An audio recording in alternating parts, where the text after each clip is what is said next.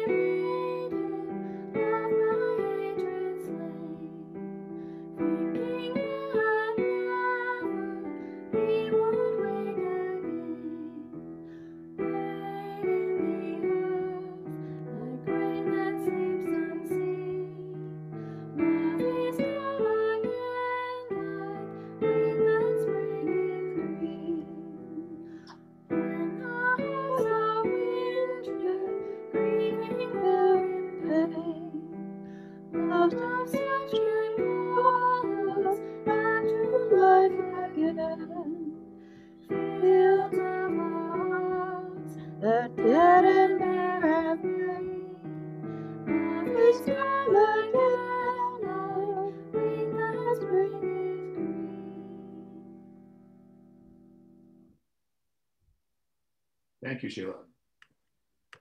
As we join together in worship this morning, we pause to recognize that the land where we gather has been known for thousands of years as a Misquachee Waskahegan, meaning Beaver Hills House, a traditional meeting ground and home to many Indigenous people, including Cree, Saulteaux, Dene, Blackfoot, Nakota Sioux, and Métis. In today's world, our church building and our Edmonton homes are located on Treaty 6 land. In this wonderful world of online worship, we come together from across Treaty 6 and many other places. Regardless of location, we commit ourselves to the creation of equitable, just, and compassionate relationships with the Indigenous people of our home communities. For those of you joining us from a distance, I invite you to enter your treaty territory or location in the chat box. Good morning and welcome to Westwood Unitarian Congregation, one of many UU congregations meeting across the continent this morning. My name is Dean Wood and I'm your service leader this morning. I'm really pleased, and we are really pleased, to welcome as our speaker Reverend Audrey Brooks, a longtime friend of Westwood. Audrey is a UU community minister with the Unitarian Church of Edmonton and has held many leadership roles in the community and in the Unitarian world. Some examples are she was interfaith chaplain, the Truth and Reconciliation Commission. She's the spiritual counselor with Camp Firefly LGBTQ+. Presently, she is Canadian ambassador for the UU International Women's Convocation, which she will mention later today. Welcome to Audrey to our congregation. Our musicians this morning are Sheila Killoran and Rebecca Patterson. Numerous volunteers make the Sunday service possible, and we thank them and our musicians for their contributions. In particular, we want to thank, and I want to thank, Ilara, Stefaniuk-Gaudet, and Bill Lee, our techie wizards who are making possible this service in a virtual space.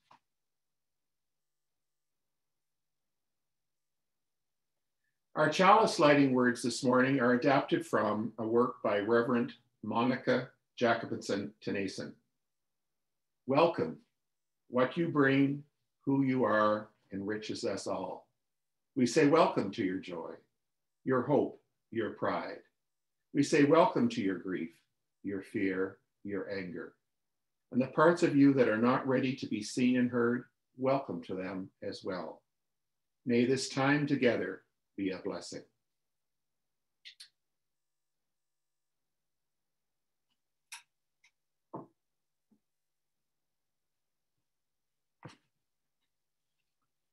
The lighting of candles of concern and celebration is a cherished tradition at Westwood, whether we gather in person or in a virtual space. We pause, reflect upon our week, and recall the milestones, the joys, concerns, and sorrows, the changes in our lives, as well as those who need healing thoughts. Community is deepened by sharing with each other what is in our hearts. In our virtual world today, we can share our joys and concerns by typing them into the chat box at the bottom of the screen while we listen to Pachelbel's Canon in D, performed by Sheila.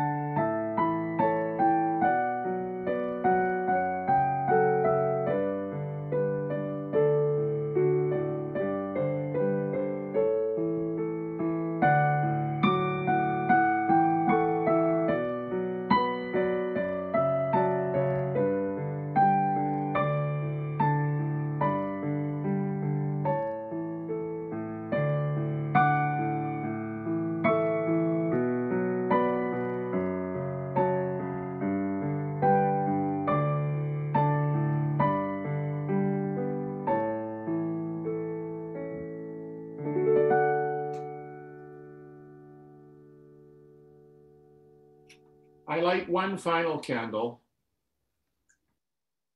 for all the joys and concerns that remain unspoken in our hearts. Please join together in reciting our Westwood affirmation. May the light of these candles inspire us to use our power to heal and not to harm, to help and not to hinder, to serve the spirit of truth in loving affection and trusting hope. While we are meeting in a virtual space without the passing of collection plates, we remember that volunteer service and money are the essential elements that sustain our congregation as our church home. We thank everyone who has generously pledged their time and talents and their resources for this church year. During this time of virtual church gatherings, contributions can be made by check, in the mail, or by e-transfer.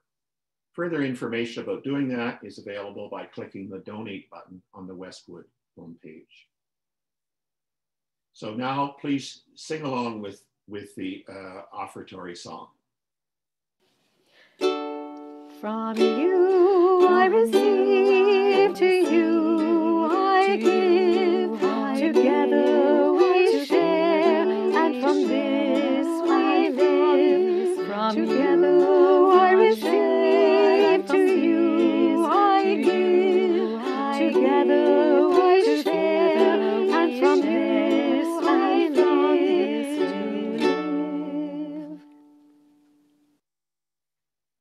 And now it's time to turn the platform, the podium, the pulpit, virtual pulpit, over to Reverend Audrey Brooks for her sermon, A Geography for the Spirit of Easter. Welcome, Audrey. Oh, thank you so much for inviting me to talk with you today. The infinite blessing of this time of the year, of course, is that we're always in the middle of creation. And in ancient mythology, of course, that's what Easter was all about. The mystery of creation hidden somewhere in the snow and the blizzards that covered the northern lands resulted in something like this picture of the Snow Queen in her sleigh being pulled by the reindeer. Who would believe that out of the ice cube world that we live in, that life could actually happen? I think this was illustrated in the beautiful hymn they started the program with today. The grains of wheat in the earth waiting to come forward. Or under a frozen blanket of snow, things could happen. In ancient geography, there were no witnesses to explain how this happened, how the snow could melt away, or there could be any kind of hope. And still every year, spring comes, and with it, new growth and new life. Yes, the earth and all that are in it are in this cycle of change. The indigenous people, as listed in our program this morning, knew about this and this cycle and marveled at it just as we do now. Being one with the earth, the sky, the wind, the water, and the fire, lived in harmony with continuous creation. Some would say that we came too far in all our technology. Some would say that the real geography of the spirit was left behind. That was left behind for us in earlier times have just been forgotten in the technology. Others say we have to move forward and get with the new cycles and leave the old stuff behind. Some say we have to give up on rabbits and Easter bunnies and Easter eggs and try to fit them in with the religious symbols, which doesn't really work. There's a paradox between the Christian observance of Passover, crucifixion and resurrection of a savior, and the Wiccan goddess Oster, whose symbols are the rabbit and the egg, among other things, as you can see in this slide. There's an owl and some other things in that picture. Others say that it doesn't matter because children love to celebrate the coming of spring, Easter eggs, and they like to hug rabbits, so on. Some say it's rather odd to celebrate the murder of a prophet whose father could have found a better way to sort things out with humanity than to demand such a huge sacrifice.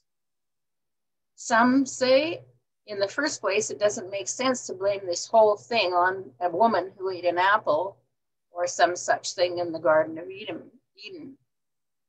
Others would say the Easter story is a powerful one, for it teaches people about duty, service, and sacrifice for the good of the larger community.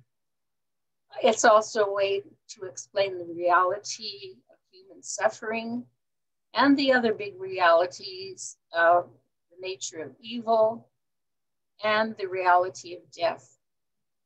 I think even Unitarians have questions about things like that, suffering and death, for instance. And it would be nice if there was a supernatural power that could figure out a workable way to improve the outcomes somewhat. In every generation, there are religious and secular leaders who challenged injustice and who ultimately paid a price for speaking out. And the words of Jesus of Nazareth, prophet, Jew of color by the name of Yeshua ben Yehuda, were reflected in the Beatitudes recorded in the Christian scriptures. Now here was a man, a special man, who was a truth sayer, who spoke out against the corrupt religious and bureaucratic institutions of his time. He called for equal treatment and care for all people, for those who were poor, for those who mourn, for the sick in body and mind, those who could not speak for their rights, those who cried for justice and for women's rights, those who were persecuted, and for the peacemakers. That's a big list. So it's not hard for me as a humanist to agree with his message. And as part of my spiritual geography, a way of mapping my journey, by knowing other women and men have walked it before me, beside me, ahead of me, and as teachers and mentors. Many of us could say a similar thing. By inspiring each other to be good people, to work within our own human sacredness, to develop our UU faith and spirituality, we do make a difference in the world. We speak from the same heart as those with deep faith and from other faiths. The difference is that we are free from restrictions of dogma and tradition. We live in a great mystery of who we are, where we come from, why we're here in the first place. We don't have to get there in a sense that we have to accept certain sets of rules and rituals or to force ourselves into structures that do not fit our beliefs. We trust the legitimacy of our personal faith, our personal search, and the worth and dignity of our person and our choices. I like the idea of those old maps, and here is a picture of one of them, where unexplored areas were left unmarked, but the words, "Here there be dragons," were inscribed. Careful navigators would stay away from those places, but uncharted waters are often the only places people can navigate. Where they came from was even more perilous. If the dragon is a symbol of the monsters lurking in the unknown, it is also a place where exploration occurs. The dragon has a treasure, to be sure, and it is a pile of gold and jewels, which are symbols of power. Yet this is my favorite dragon.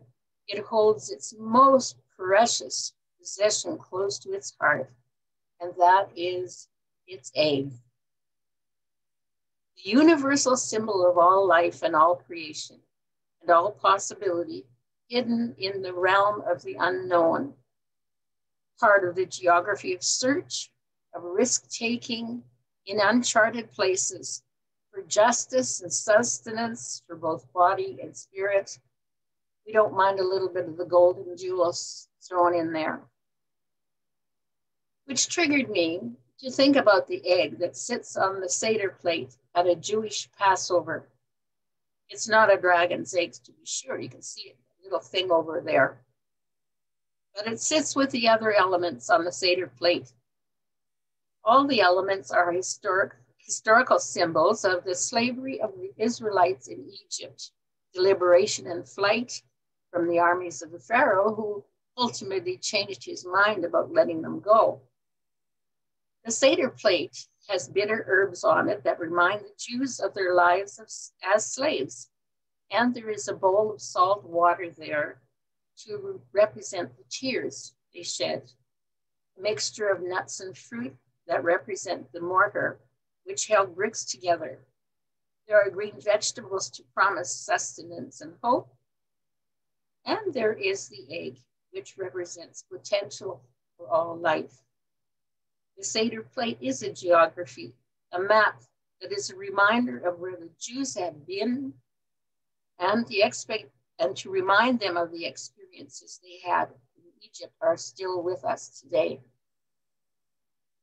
This year, I was fortunate enough to be part of a Seder Passover on Zoom held by Sheila Levine-Hillman and her wife in Amsterdam, Holland. They are members of the Unitarian Universalist International Women's Convocation that meets twice a month online. I joined this unique group of UU women in March when they went online for the first time due to the COVID pandemic. I noted that in addition to the elements I described on this first Seder plate, Shulamit and her wife added an orange, some olives, a banana, a tomato, and some fair trade chocolate. Very unusual, so I thought. During the service, Shulamit drew parallels between the exodus of the Jewish people and the refugees across the world who seek asylum, who are wandering from place to place, looking for safety and food. They experience racism, violence, turn away from places of refuge. Theirs is a geography of treacherous journeys, with more than 70 million people this last year, on the move over unsafe waters and land. So when we dip bitter herbs in the salt water of tears, we dip them for the Rohingyas, and we dip them for the other people who, like the people of Exodus, were cast out into the waters and onto the land, trying to seek safety and to preserve the lives of their families. They experience all of the terrible things of treacherous journeys. And then when we have to see pictures like this, we know that we have to do more than watch the media. I talked about the Rohingya man who walked 6 days to avoid military capture in his native Myanmar before he came to the Naf River, swam to Bangladesh, and made it to a refugee camp. We dipped our bitter herbs in the salt water for the Syrian mother rescued from the Mediterranean waters and that little boy that was washed up on the shore of the sea.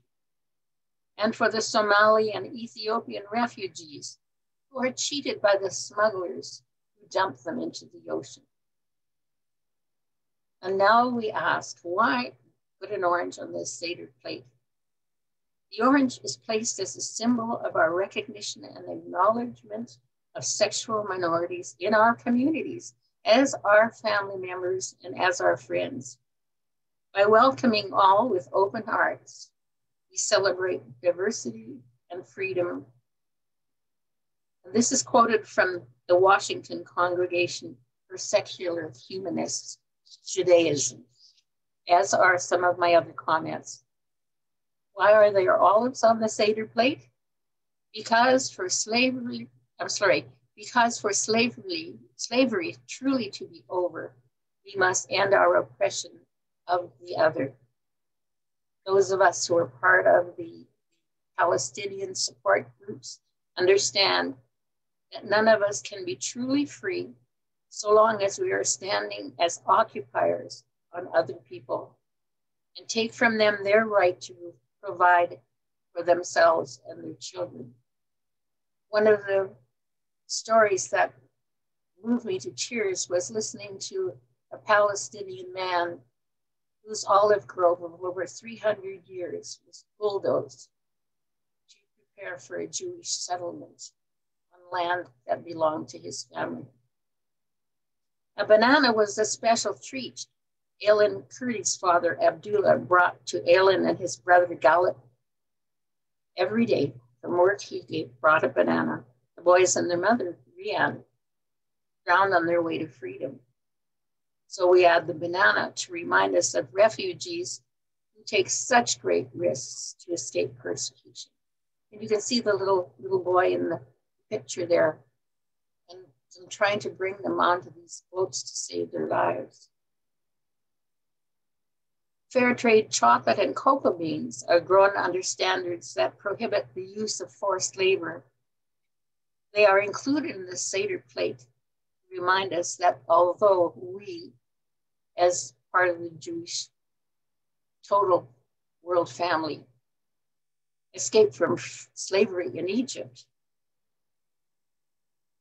but that is still very much with us today. There are so many ways the stories could be told for that one.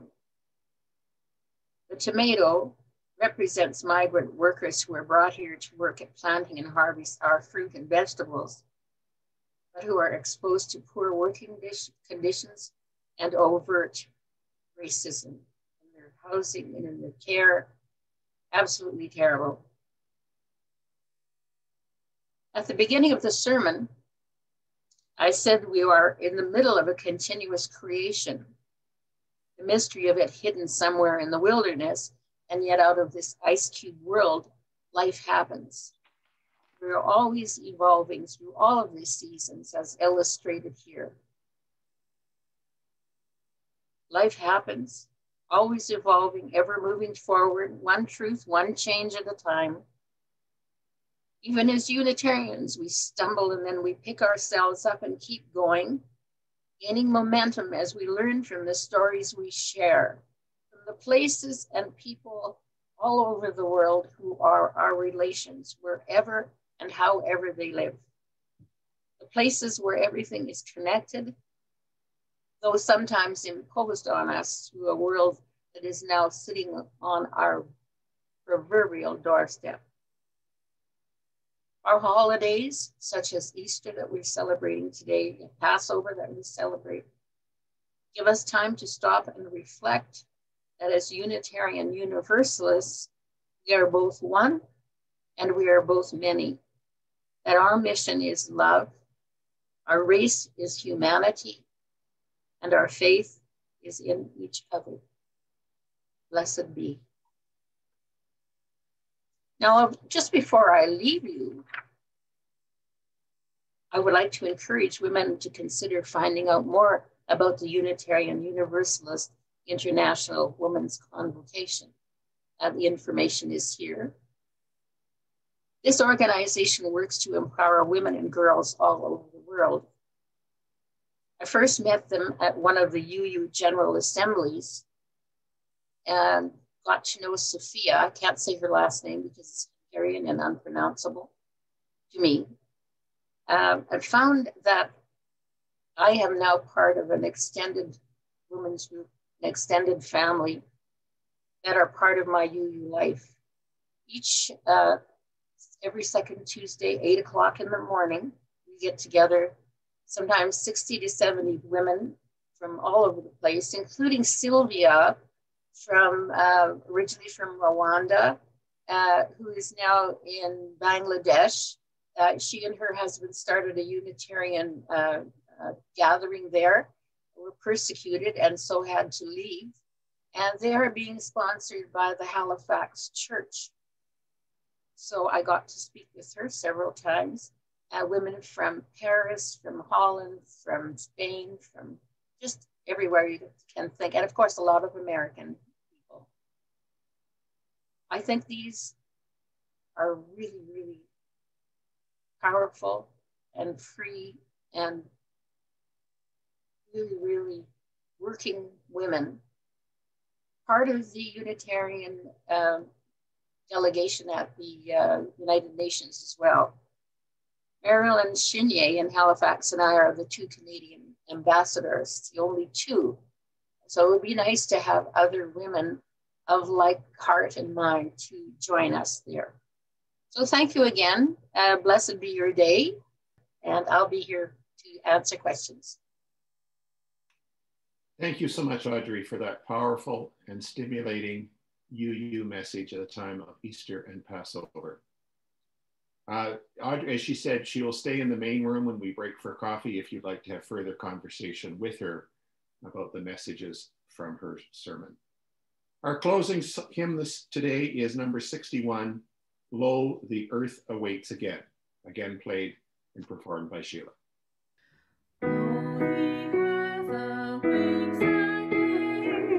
Hallelujah.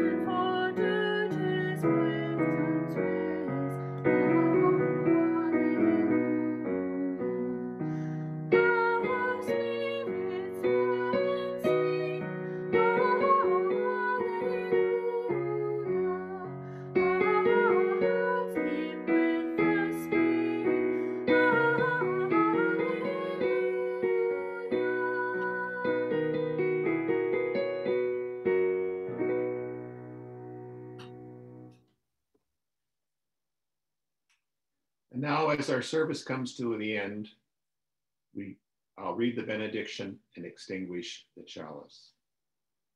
These words are adapted from Reverend Maureen Killoran.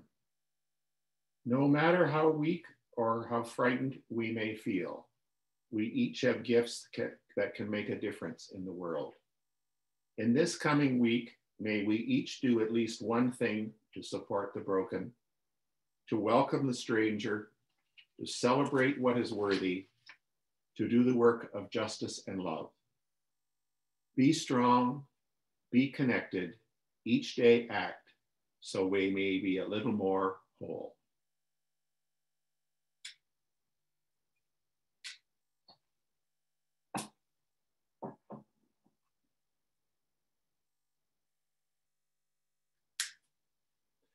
So now it's time for our coffee hour, our virtual coffee hour, of course.